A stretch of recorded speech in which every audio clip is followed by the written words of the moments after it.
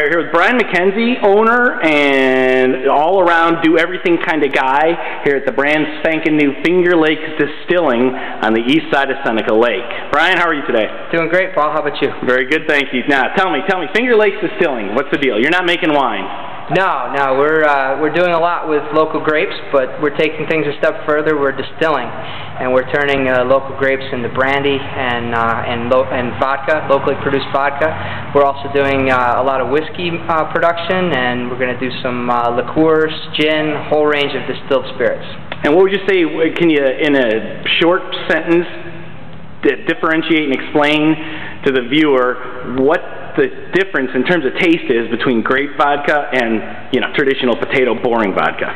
Well, we're trying to keep some grape character in the vodka, and so much of the vodka that's on the market is pushed as this kind of product that's so pure and it's distilled 25 times, that kind of thing, and that's great. It makes a nice clean spirit, but we're trying to do something a little different. We want to have a product that's got character to it, so we distill up to vodka strength, but we keep as much grape character as we can within that limitation. So when people sample it, they're going to know they're not drinking just run-of-the-mill Absolute or something like that. Right. Well, that's our hope, anyways. We really want that grape. We've got some wonderful grapes in the area. We want that to come through with the vodka. Excellent. We're looking forward to a tentative launch in June of 2009 with any luck. Is that correct? That's what we're shooting for, yep. Okay, but certainly the summer of 2009, we're going to hit that mark without fail. Sometime during the season here, yep. We'll be open and... Safe answer, Brian. Very safe answer. And just briefly, what do you have behind you? It's gorgeous. This piece of hardware is really beautiful. Well, this is our showpiece here at the facility. It's handmade in Germany. We custom designed the still here. This is a pot still and rectification column.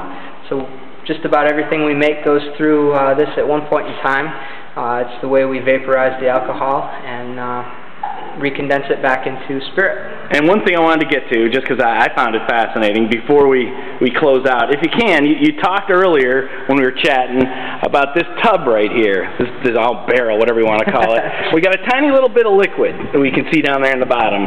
That was this morning's run. We've been playing around with a single malt whiskey, and that's what we produced this morning out of about 200 gallons of mash, and we should have about 20 gallons of finished spirit of that.